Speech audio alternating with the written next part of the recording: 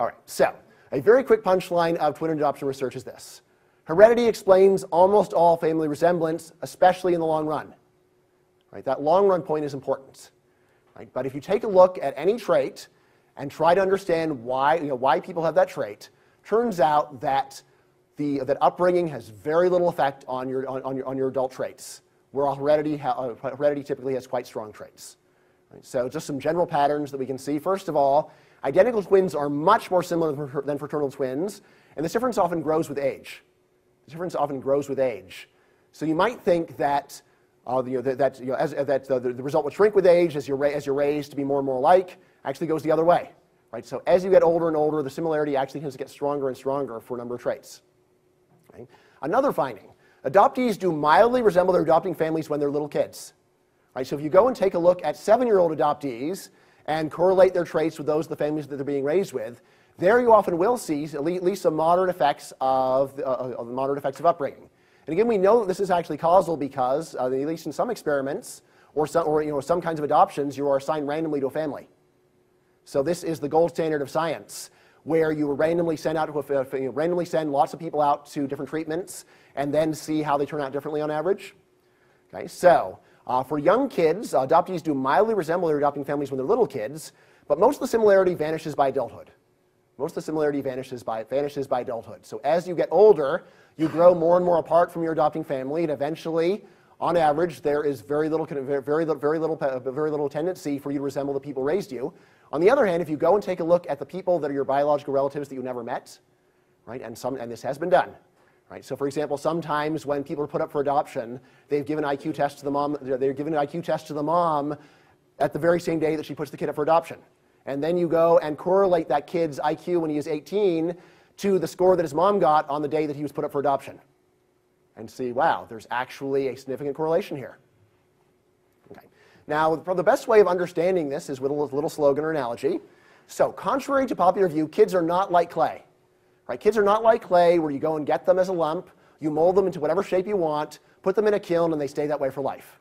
That's not how the real world works. Instead, kids are a lot more like flexible plastic. Right? Flexible plastic does respond to pressure. Yes, and by coincidence, I do have a flexible plastic bottle here. Yes, so it does respond to pressure. Oh, didn't mean to spill water, but all right. All right, so this does respond to pressure, as you can see. Right? I can squeeze it. It does move, but notice what happens when I remove my thumb. It goes back to the way that it would have been otherwise. Right? So yes, the environment does matter for the shape of that plastic bottle, but within a very broad range of squeezing, you can squeeze it, change the shape in all sorts of different ways, but when you remove the pressure, the change goes away. Now, it's true that you could also crush the bottle, in which case the change would remain. Right? And you could also say the same for kids. Fortunately, we don't do that experiment very often. Right? Fortunately, we do not do that experiment very often. So when kids are adopted, they are generally raised by a family the family that wanted kids. They get decent treatment. This is not saying there's no conceivable change there's no conceivable thing parents could do to you that would change you. Rather, what it's saying is the kinds of things that parents do, the kinds of things that parents actually do with some frequency, have a very little permanent effect. I know, again, if you were to go and have a kid raised by wolves, it would be a different story. But presumably, none of you are planning on doing that. Right? It's not a popular parenting style, and for a good reason, very good thing. All right, so kids are not like clay that parents mold for life. Rather, they're like flexible plastic that responds to pressure, but pops back to its original shape when the pressure is released. Okay. All right, now, in my book, I wound up organizing all this research around what I call the parental wish list. Sorry, Steve, is there a time somewhere? I'm not seeing the clock anywhere. You've got 30 okay. minutes, I think. Okay. Okay, very good, very good. Okay, so that's including, but I want to say 15 minutes for questions. So. That's without. Okay. All right. Okay. Very good. All right. So in the book, I try to organize all this twin adoption research around what I call the parental wish list. So let's go and make a list of all the things that parents like to encourage. Let's go make a list of all the things that parents like to encourage, so that we can see whether parents are having an effect when they're trying to have an effect. Right? So it wouldn't be very surprising if you didn't see any effect of parents for something that they weren't trying to change. What you want to do is to come up with a list of things that parents do want to affect and see whether parenting actually matters for those very things. Okay, so basically I decided, well, let's kind of work chronologically. So very first thing that parents try to affect is their kids' health.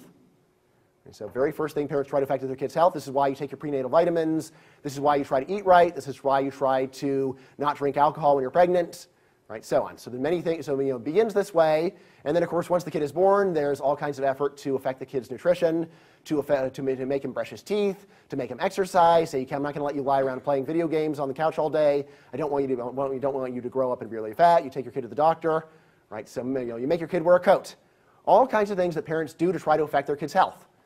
Now, when you think about it, though, this has some interesting implications. For example, if parents are able to affect their kids' health, then parents should actually matter for how long you live. There should be some effect upon how long of your parents upon how long you live. Why? For example, so take the classic thing where parents say, "Look, I'm not going to let you eat junk food all the time." You say, "Well, I feel fine." Well, you might feel fine now, but with those terrible eating habits you've learned, you're going to grow up, you're going to be overweight, you're going to be unhealthy, and then you're going to be paying for it, and I'm not going to allow that. Okay, so if that worked, if you could actually put your kid on the path to good eating habits as a child, then you should be able to affect how long your child lives. And growing up in a home where your parents are pushing good food upon you should lead to long life, and growing up at home where parents don't put as much effort should lead to shorter life. Okay? So that's one example. So that's one trait. Another thing that parents try to affect, again, this is sometimes even prenatal, intelligence. So anyone know someone who played Mozart for their unborn child in the womb? Yes, all based upon this is based upon a misreport of a misreport of a study about the Mozart effect. Yes, so the original study was debunked, but the original study was for college students. It wasn't for unborn children. So you actually had to have a real stretch to think that if Mozart raised the IQ of college students, it could raise the effect of someone encased in a vat of liquid who was might not even have his ears working at the time. Right, but anyway, so parents do try to affect their children's intelligence by playing Mozart for them, but of course there's many other things they do. There are the educational mobiles and baby Einstein, reading to your kids, all sorts of things along these lines meant to increase your child's adult intelligence. Okay? And you're saying, what's the point of this? Well, I want my child to be smart. I want to give him intellectual stimulation so that my child will grow up to be a smart person. Right, there you go. All right, that's another one. 3, happiness. Parents generally want their kids to be happy. Right? Sometimes they'll claim that's the only thing they want, which is probably not true. Anyway, one of the things that parents usually want for their kids is for them to be happy. So there's many things that parents do for you in order to give you happiness. One of them, of course, is nagging you very hard so that you are successful and then you're happy later on. And you might appear to be miserable while they're nagging you. Because I nagged you, then you'll be able to get a good job, and then you will thank me later. And, standard thing. You're always going to be thanking your parents sometime in the future. Anyone thanking your parents yet for this stuff? Yeah. You just make them feel better anyway. Just give them thanks, perhaps even if it's not true. But all right. So these are some things. Some other things. Of course, there's parents who don't punish their kids on the theory if they punish them, they'll feel unloved and they'll grow up to be unhappy. There are parents who try to tell their kids stories about how hard they had it when they were kids in order to make them feel better about their own lives by comparison. There are parents who are really nice to their kids all the time. Right? So in the hope that this will turn them into happy people. Right? So long list of things that parents do in order to make their kids happy. Right? Then, of course, we have success. Which, if you're in college, all of you probably have some familiarity with your parents trying to increase your success. Right? So in the book, I talk about 2 different kinds of success. I talk about educational success. So the simplest measure here is just how many years of schooling do you complete? How many years of schooling do you actually want to completing? So it seems like parents do a lot of things in order to increase this. So nagging you to do your homework, putting you in tutoring, telling you about how important it is to succeed in school, stuff like this. And the other thing that I look at is adult income. Right, so how much money do you make? Because very often if you actually ask your parents, why do I have to go to school? And, eventually they may say, well, the reason is you have to go to school in order to make a lot of money. So the reason why I'm nagging you about your education is because I'm really nagging you to be rich. I want you to be financially successful. Okay, and of course then you'll be happy, right? Maybe. All right, so something else that parents definitely try to influence. Then I talk about character. Now by character what I mean is traits that almost everyone considers morally good, right? So something like honesty, kindness. Very rarely do you meet someone who is against honesty and thinks that all children should be taught to lie, or someone who's against kindness, right? So these are widely believed in by people of almost every view, right? So this is what I mean by character, and this I distinguish from values. Values are moral traits that are controversial. So this could be things like trying to raise you to be religious in a particular religion, right? Or trying to raise you to think that the death penalty is right or wrong, right? Or it could be politics. So it could be raising you to be a Democrat, or raising you to believe in socialized medicine. It could be things like raising you to believe that marriage is important, right? It could be whether or not your parents convince you are able to convince you to stay married if you do get married, right? It could be nagging about how many kids you have. Right? Something else, some people think that you should have a lot of kids. Other people think you should have 2. Some people will tell you to have none at all. Tell you that that the right thing to do for the planet is to have 0 children. Right? Something else you may be taught. Right? So, and then a final one, that it seems that parents make a big deal about, is appreciation. Right? So parents like you to appreciate what they've done for you. So your parents want you to like them. They want you to look favorably upon all the sacrifices they made for you. And they'd also probably like you to remember them fondly after they're gone. Okay, so again, this is not every possible trait that people could care about, but I think it is a pretty good summary of the main things that parents are trying to cause their kids to have. Right, and what happens if we go to the data? So we go and we take a look at twin adoption studies. And again, so there are twin adoption studies for every single one of these traits. And not just like one crummy study with 5 twins. Lots of good studies with thousands. Lots of good studies with 1,000, 2,000, 5,000, even 10,000 subjects in them. Okay, a lot of the best ones come from Scandinavia, where they've been keeping extremely accurate records on people for the last 150 years. Okay, but there's many other good ones as well. So there's there's a Minnesota twin study. There's something called the Virginia 30,000 study, where they've been keeping track of twins in Virginia. Right, there's also some very good twin databases for Australia. Right, so again, areas that are covered less are third world and also Asian countries. So it's not very much for them. So that's, but again, plenty for the United States, Canada, Germany, Denmark, Sweden, Norway, Finland, right? Australia. Like I said, so these are all different places where we can get the data and we can go and see what we get. Okay, so what do we find? Well, just go down the list. Parents have little or no long-run effect on their kids' health. This is true for life expectancy, and here we can actually go to data from Denmark, where they actually been keeping data on twins from 1870. So basically, so there's like one study, it goes from like 1870 about 1900. So essentially, everyone who was born between 1870 and 1900 is now dead. What we can do then is take a look at the identical twins and look at the correlation between their life expectancy, how long they lived, compare this to the correlation for fraternal twins, and from this, there's a little math that we can do, and from this we can get an estimate of what the effect of nature and nurture were. So you might say, well, life expectancy isn't the only measure of health. There's others. Yes, there are others, and they've been done. Right? So there are measures of health based upon a doctor's examination of you at different ages. Measures of health based upon your complaints, based upon what you say about how good your health is. Right? So you go through all this work, and very strong results, a little or no long-run effect on kids' health. Right? There are a few sporadic effects for in some exceptional cases, but the bulk of the research just finds nothing.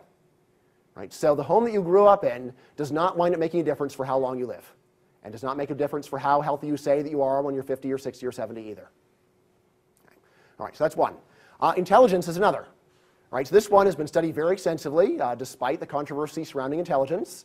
And I don't have time here to defend the study of intelligence, other than to say that there's a lot of work done on it. And what is known by people who actually know the numbers is very different from what you may have heard critical about the tests.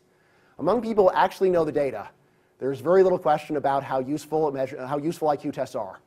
How useful? Well, better than anything else we've got. You may say that's not perfect. No, it's not perfect, but still, number 1 is pretty good. Right, number 1 is pretty good. So, a lot of work has been done on heritability of intelligence. So here there's a particularly remarkable study of twins in Colorado, a study of adoptees in Colorado, where what they did is they got something like 250 adoptees, and they measured the IQs of the moms who gave them up for adoption. They measured the IQs of the adopting parents, and then they measured the IQs of the kids when they were 2, 4, 6, 7, 10, 12, 16. They also tested the biological children of the families, if any, and they also set up a control group of 250 other kids in other families. All right, so basically they were haunting these families for about 20 years, pestering them. Right, so you get adopted, and yes, obviously when you're a baby and you're adopted, they don't test your IQ then, but they can start giving you very simple IQ tests a couple years later, and they can start giving you real IQ tests once you're about 6. All right, so what was found there is that when they looked at the when they looked at the effect of parents on the adoptee's intelligence, at 7, there actually was a noticeable effect. So when you're 7 years old, if you were raised by a higher IQ family, your IQ was noticeably higher. However, by the time you were 12, this disappeared. And they tested again at 16. It had not reappeared. It was still gone. Right? And the story here is pretty simple. It basically is, look, when you're very young, your parents have a lot of control over your environment.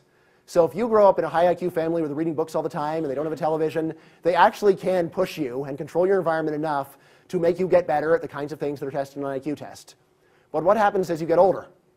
Well, as you get older, your parents have less and less control over what your environment is like. And eventually, when you get to 12, you are able to find your own level. Right? And if the people who adopted you are not interested in books, but you have a natural inclination for this, you start doing it, and your IQ starts catching up to where it would have been otherwise if you were raised by your biological relatives. And even by the time you're 16, pretty much you were on your own. Right? Your adopting parents can still nag you, but it doesn't seem to have any effect. Okay, happiness. So happiness, there's been some very good twin research on this. And this is particularly interesting because this is actually the classic study where they not only compare identical fraternal twins, but they compare twins who were separated at birth. So you have identical twins separated at birth, fraternal twins separated at birth, identical twins raised together, fraternal twins raised together. And if you go into the, I'm not going to go into the mathematics, but this is the very best test that you can get. And the punchline of this is very simple. Identical twins raised apart were actually a little bit more similar in their adult happiness than the identical twins raised together. So, a maximum effect of environment of 0. Possibly there's actually a negative effect, which would be a little bit odd. Right? But the best story you could tell there is that when twins are raised together, they may actually wind up rebelling. One of them does one thing and the other does the opposite in order to assert his individuality. Whereas if you grow up apart, you can't assert your individuality because you don't know what your individuality is different from. Okay, so my twins, I know one of them seems to be more obedient than the other, and it really does seem like the one who is more obedient started doing it because his brother wasn't. Started saying, hey, I'm not like him. Don't punish me with him. He may be my identical twin, but got nothing to do with him. Okay, so you got that for happiness. Success as well. So for success, there's been some very excellent adoption work on educational attainment. Here what you find is a very small effect. So there was a study of Korean war orphans who were adopted by American families after the Korean War. Then they took a look at the education levels of the adoptees when they were adults and compared it to their parents. Basically, they found a very small effect. So essentially, if the mom who adopted you had 1 more year of education, you on average completed about 5 more weeks of education. In other words, in order to increase the educational attainment of an adoptee by 1 year, just 1 more year, the mom would need about 10 more years of education. Okay, so that's a lot. You'd also never see your mom if she were trying to raise your education in this manner. Right? Now for income, here there's been some very good work on Swedish Swedish twins rather. So Swedish twins. Well, now in Sweden you have no financial privacy whatsoever. So researchers can find out your income if they want.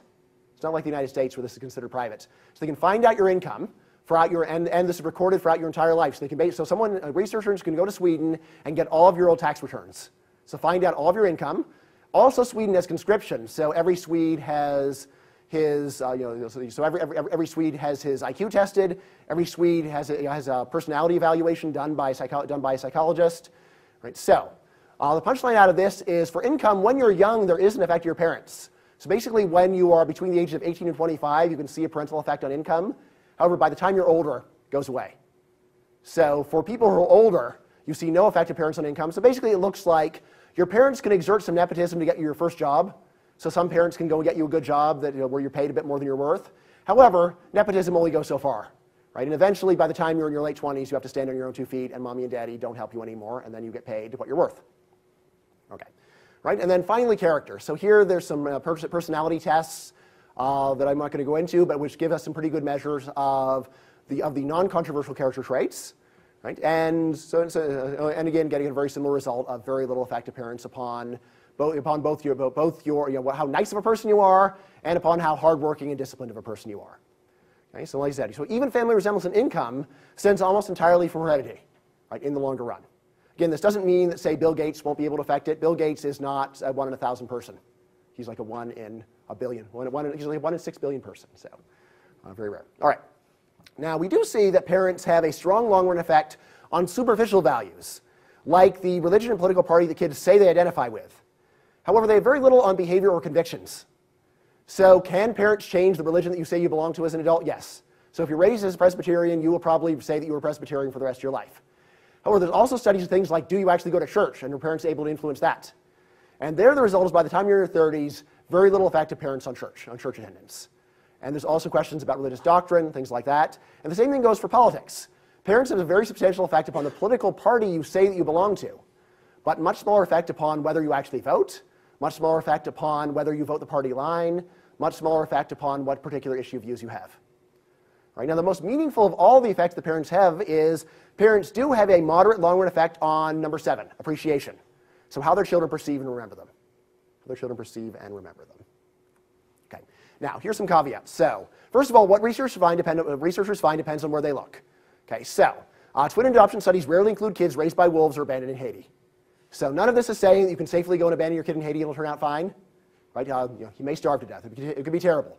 Similarly, none of this is saying you can lock your kid in a closet and learn to speak perfect English all by himself in the dark. Also false. Okay, rather what this is, so nurture probably matters a lot in these cases. Now, I will say that these experiments are almost never done. Right? Fortunately, these experiments are never done. They'd be terrible. But keep that in mind. Right? So here's a very good rule of thumb. Would an adoption agency consider you fit to adopt? If so, you're good enough. Would an adoption agency say that you are a fit parent? In that case, what you're doing is fine. Right? If they go to your house and say this person's unfit, then maybe there is an issue. Right? But the people who are in these studies generally are above a very basic line. Right? So of course, if you are horribly abusive, you probably aren't going and participating in twin surveys.